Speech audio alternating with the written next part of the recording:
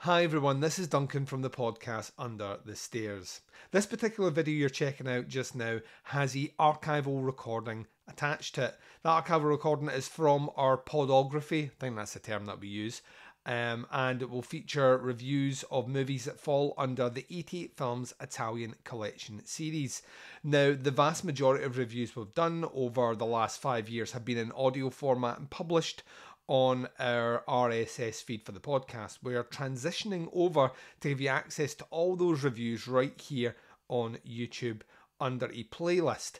Now, we're doing that because we're about to do our first video recording of 88 Films Italian Collection release, that being Tentacles. So there's plenty of opportunity to delve into the back catalogue of the reviews here. And if you like what you hear, then please hit subscribe on the channel, leave your comments below, and check out the rich catalogue of over 1,200 episodes we have on podcasts Under the Stairs on any podcatching device or Spotify that you use. So stick around, enjoy the episode, and I'll speak to you very soon.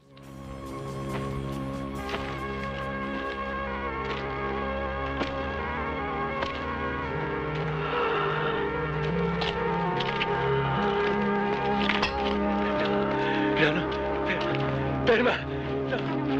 Io sono... No! No!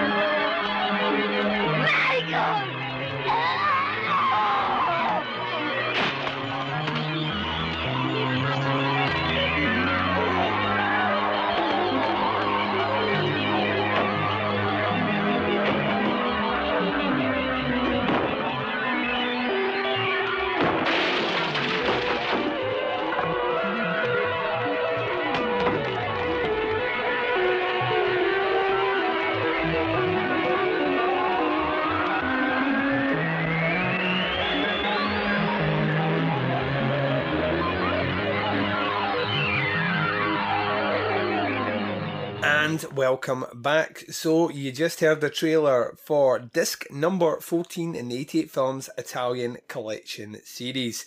This one is Burial Ground. Let's go to the 88 Films website, check out the blurb. It says, in Burial Ground, the carcass crunching action comes thick and fast as veteran director Andre Bianchi, who is known for Strip Nude for Your Killer, evokes the sinister flesh feasting spirit of Lucio Fulci and George A. Romero. Also known as The Zombie Dead and Nights of Terror, Bianchi's bout of bloodstained brilliance has a pack of ghoulish predators entrap some ridiculously ill-prepared locals in a moody, malevolent mansion. Suffice to say, a mammoth amount of stomach-turning, meat-munching mayhem ensues. They love their alliteration over here. Adding to the on-screen unease, Burial Ground stacks its story with a series of sicko special effects courtesy of legendary grosser expert Gino De Rossi, who worked on City of the Living Dead and House by the Cemetery, and a little movie called Cannibal Ferox. Only the golden age of Italian horror could have delivered a movie meal of such outstanding insanity as Burial Ground, brought to you uncut in the UK and uncensored by the splatter sympathisers at 88 Films. The movie had a plethora of extra features here, special features. They have a bonus new restoration from the original 16mm negative, restored English soundtrack, restored Italian soundtrack with newly transferred English subtitles, bonus grindhouse version from an unrestored 35mm projection print, interview with Mikkel Coven, author of Le Dolce Morte, on the films of Andre Bianchi, new audio commentary by expert John Martin, moderated by Callum Waddle, trailers, deleted scenes, collectible postcard, a reversible sleeve, and other little bits and bobs. This is actually, this release was stacked, which I was quite happy about, because once again I'm of the opinion that you're going to put these movies out and you want me to buy them, I'm going to have to buy them anyway because I want to have them in the collection, but do a little bit extra and shove a little bit of that bonus content out there. A lot of the people that are involved in these projects are still alive, so get a word with them, even if it's just a quick 5-minute interview or something. Get it done and get on these things here, because that makes me happy when we get a bit of that.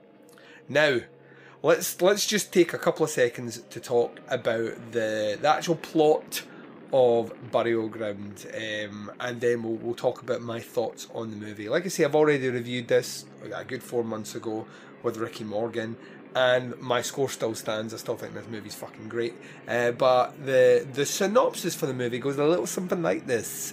So, to say that the plot of this movie is slim, and let's just put it this way, a bit lean would be an understatement. There is a fantastic rumour, which I would love to see proof of, because it's just like one of my favourite stories ever in Italian horror cinema, that the original plot for this movie was written on a single side of A4 paper with space left over, which kind of works kind of great. We have a professor who is looking at some ruins underneath this large mansion.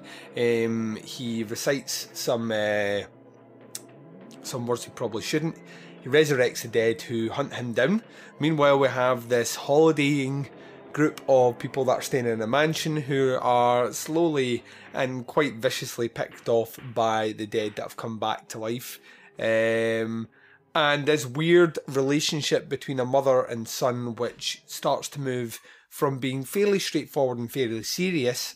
Well, when I say fairly serious, I mean like in maybe 30 seconds it starts off serious and it gets incredibly weird, creepy, and then incestuous. And by the end, it's just plain fucking wrong. The zombies pick them off one at a time, working their way through them, munching their innards. And yeah, that's kind of, the plot is so fucking razor thin. Where this movie excels is the gore.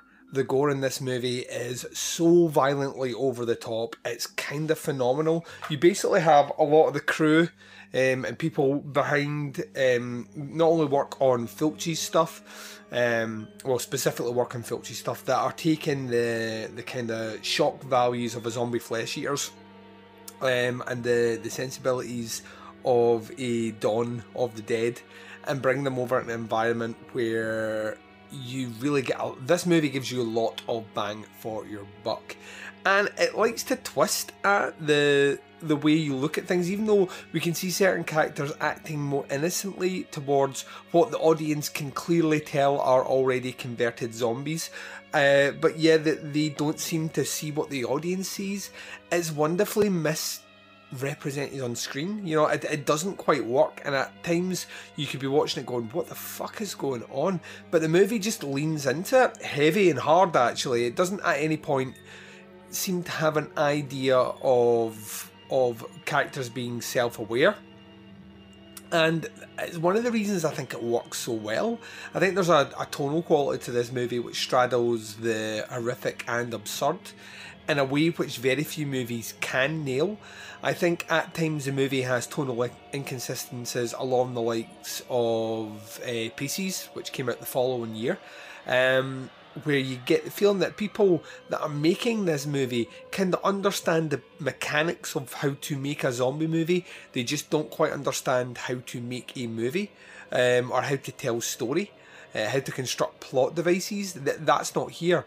Some of the scenery is brilliant. The mansion that they're in is inherently creepy, and some of the set pieces later on, which involves like a kind of ruins of a church, where we're clearly looking at things which are, you know, props being moved around, you know, styrofoam blocks and stuff, that I think work quite well. The ending builds to a wonderful crescendo of absolute kind of riotous gore in a way that I kind of just get behind. And it's weird to kind of lean into like specific elements where I don't think Burial Ground kind of just swings and gets a home run. And when we kind of add all that up together, the one thing that really stands this movie in its favour is the pace.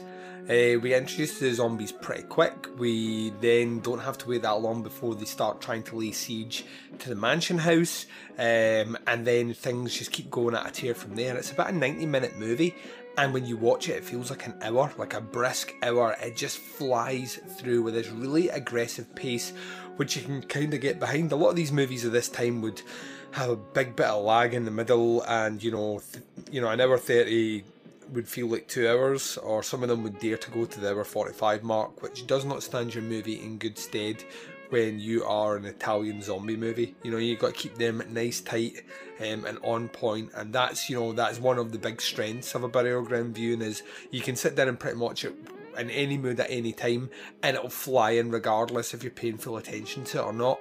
And then if we turn our eyes to the casting, like I say, mother and son combo.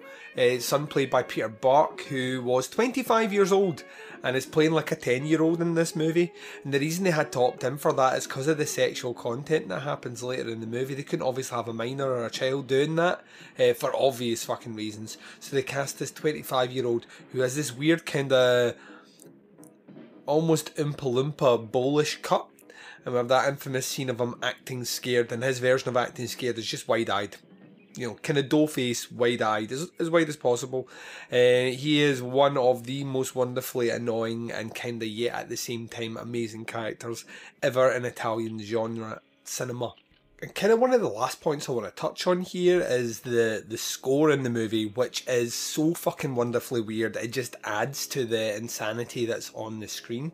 Bert Rexon, who was, I believe, a jazz musician, and Elcio Mancuso had done stuff before for soundtracks, most notably kind of the spaghetti western genre, where they became kind of semi-famous and doing their scores over there. Work on this soundtrack here, it's it's a very strange one, to say the least. What you get here is kind of electronic experiment. I was going to say experimentation. It's not even really. It's weird, like kind of almost droning and at times arpeggiated electronic tones and some jazz kind of flung in, and the two styles don't really work all that well, and at times the music is playing more kind of tense over things that are not happening, and not in a way which would make you feel tense, in a way that feels confusing. The movie kind of has all the structures of very weird jazz, and it kind of adds to the nonsense. It really goes all over the place. I think it makes me kind of once again wonder if anyone had ever really worked on a movie before this. I know they all had, but the parts somehow, it's like getting a jigsaw and starting to put it together and realising that maybe 3 jigsaws that have similar size pieces have all been muddled up, and none of the bits, well, they all fit, but none of them make one picture. And that's kind of where you are when you have this soundtrack dancing over the top. And all that swings us really to the end. There isn't really much more I can say about it. I had a really great chat on episode 135 with Ricky about it, and we go into a bit more in depth on the plot. Although the plot itself, we're really just talking about things that happen on the screen as opposed to plot, because the plot itself is fucking razor thin. It's a thin meal of a plot. So yeah, I don't really have that much more to say about it, except this movie is the very definition of a fucking ton of fun. My score has not changed for this one. It's a 5 out of 5. 5 on the Netflix scale means I love it. Doesn't mean it's the best technically made movie ever. It just means in terms of how I feel at the end of it, it's always going to be a 5 for me. So it's a pure fucking joy. Absolute bollocks, mental popcorn munching, beer drinking with lots of your friends, mental out there Italian bastard movie. I smile every time I think about it. It's the 3rd time I've seen it this year, and I can't guarantee it will be the last time before the year is out. So yeah, do yourself a favour. You can pick this up just now, really cheap. I think some sites on Amazon are selling it for about £6. The 88 Films website is selling it for £8.99, and HMV had a deal on. I don't know if they have anymore, when it was about £6 in there as well. So if you can get your hands on it, get your hands on some Burial Ground, and get ready for one of the most nutty rides you've ever been on.